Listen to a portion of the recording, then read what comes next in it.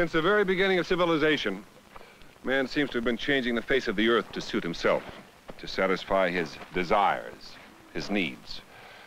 By nature, man is one of the weakest of all the animals, and yet he's become the most powerful of all, through the tools that he's created since prehistoric times. With no claws or fangs, no great strength or speed, he shaped crude clubs, invented spears and arrows to defend himself and to hunt. He made implements to dig and to plow. Until recently, it was thought that man was the Earth's only toolmaker. Then, not long ago, we found that other creatures not only use, but manufacture simple tools. Even in the insect world, there are lives which depend on the use of tools. The weaver ant functions not as an individual tool user, but as part of some well-organized construction force. For out of the leaves of a growing plant, they will shape and construct a common nest for their offspring. First, worker ants bridge the gap between two leaves. Then others join them, and finally, whole rows of ants pull the leaves together. Sometimes they remain stretched like this for an hour. While the workers make the gap between the leaves as narrow as they possibly can, other ants join them.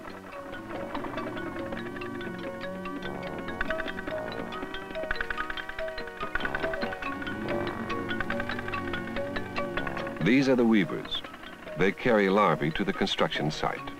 These larvae are their living tools. The touch of the weaver's feelers is a signal for the larvae. Now they secrete a thin, strong thread which worker ants use to weave a bridge across.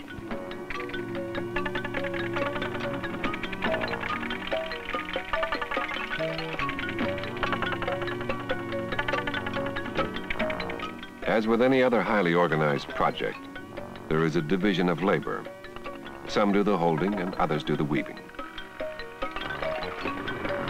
Soon the ants have built a firm and dense connection between the leaves, using their own larvae as their tools. Strictly speaking, the larvae these tiny creatures use in the construction of their living nest are tools.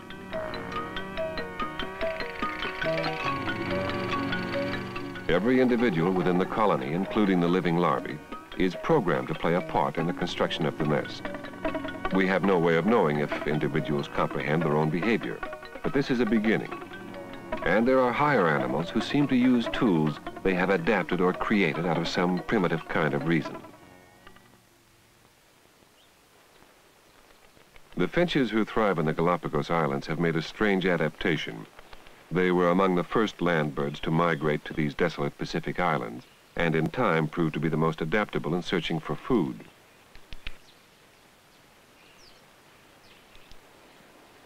The woodpecker finch doesn't have the long, mobile tongue of a natural woodpecker. Instead, he uses an artificial tool, a cactus thorn, to pull grubs from beneath the tree bark. Young woodpecker finches learn to use tools even when raised in isolation, without a chance to learn from others. Behaviorists refer to tools such as this as artificial organs, for they provide a life-supporting function.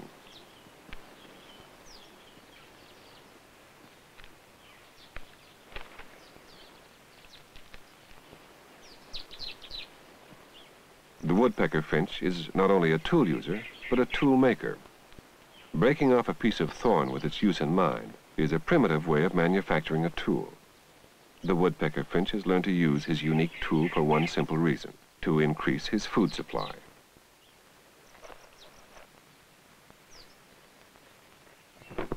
On the plains of East Africa lives a remarkable bird, the Egyptian vulture. Its gigantic body demands a daily diet of protein, sometimes obtained from ostrich eggs. But oddly enough, the vulture is not physically equipped to crack the ostrich egg's thick, tough shell. His beak is not strong enough. He resorts to a simple tool and a basic technique. Using as heavy a rock as he can carry in his beak, he tries to hurl it and crack the shell. This same kind of basic tool was used, no doubt, by early man, a sharp-edged stone for cracking eggs and killing small game.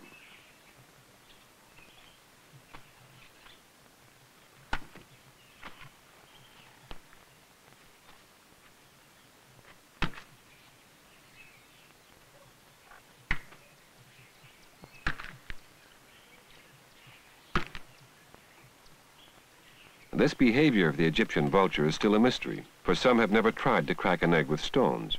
It seems that each bird must acquire the skill on its own, perhaps by watching others, and zoologists have no idea how it first began or when.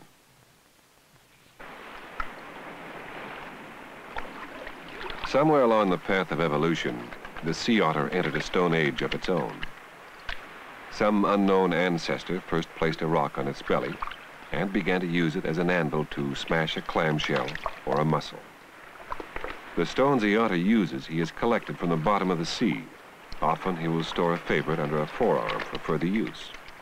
This ability to plan and to think ahead makes him rare among wild animals. Descended from creatures who once lived on land, this sea animal, a native of the northern Pacific, almost never gulps his food beneath the water. Instead, the sea otter leisurely dines while floating on its back.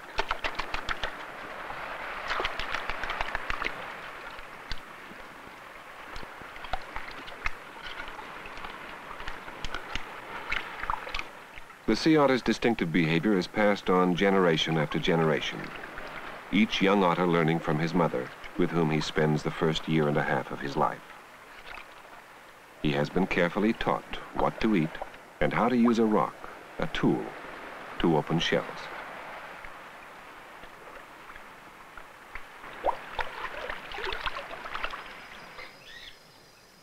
It was one animal, the chimpanzee, which caused scientists to discard their traditional definition of man as the maker of tools. For the chimpanzee goes beyond the simple use of tools.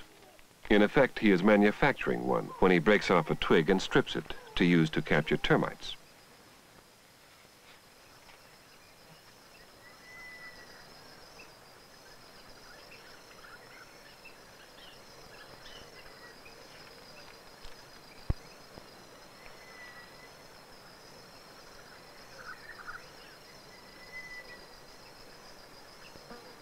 The termites in the knothole attack the twig, stick to it, and can be easily extracted and licked off. Their achievement is a simple one by human standards, but it elevates them far above all other animals, save one. Perhaps this is how it happened once before, when some prehistoric primate began to fashion tools. Some of man's first implements were stones and sticks. But while man grew in intelligence and understanding, the chimpanzee never advanced beyond the first primitive step in the manufacture of tools. A banana is a great prize for a 4-year-old chimpanzee named Johnny. At a Dutch research institute, Johnny is confronted with a problem.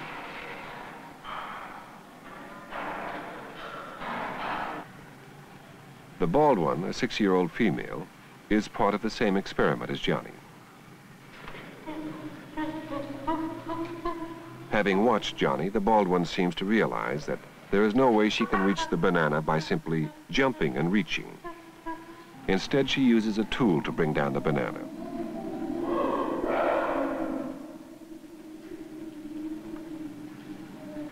Johnny seems to have learned by observing the bald one. Now he too understands that the stick is the way to the banana.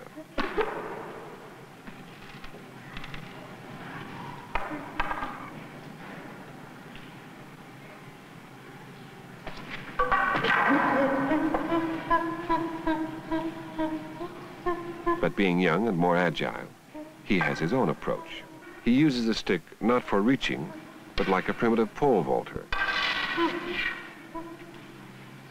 He wins the banana not because of greater intelligence, but because of his greater agility.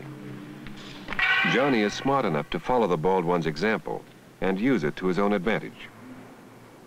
With knowledge born of experience, the bald one soon realizes that for her, the stick is too short to be effective.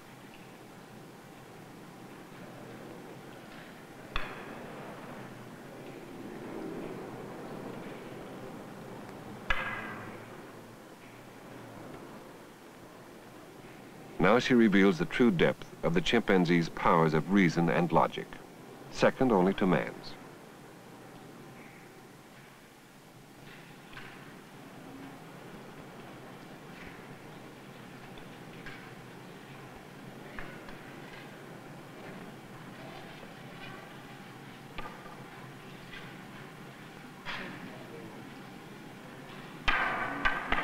Realizing that a longer stick is the only answer, she attempts to join the two sticks. She seems to understand that the socket on the end of one will hold the sticks together, but only if they are pushed together firmly. She has not been trained to join the sticks. She has used her intelligence and experience to meet a problem she had not encountered before.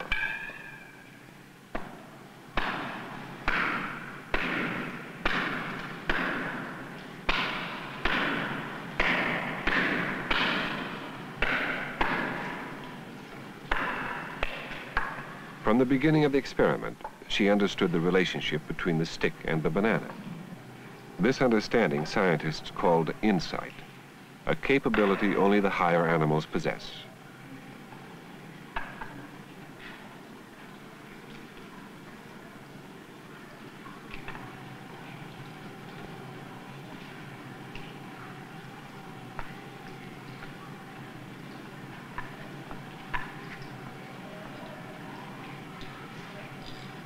Now both animals are determined to use the stick, for both are aware that only the stick will give them access to the banana.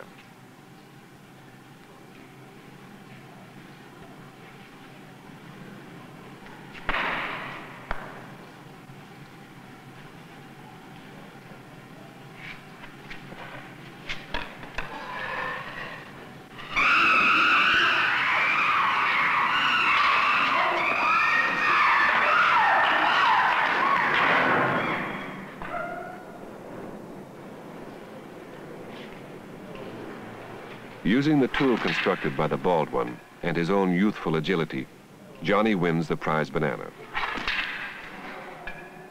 In the chimpanzee, we recognize the beginnings of true individuality, differing approaches to problems, and different behavior. For these are not simple creatures responding predictably or unvaryingly. Each reacts in accordance with its own ability and intelligence. A stick. Not much of a tool, according to our definition. But even today, there are some primitive people who use just such a tool, digging to unearth the roots that they live on. Now, with sticks, primal man defended himself against the prehistoric predators. Without them, scientists believe, he never would have survived. This was the great equalizer. It was the basis for the plow, the spear, and the bow and arrow. Other creatures use and sometimes create tools, but for man, they have been the means of survival. They have shaped our way of life.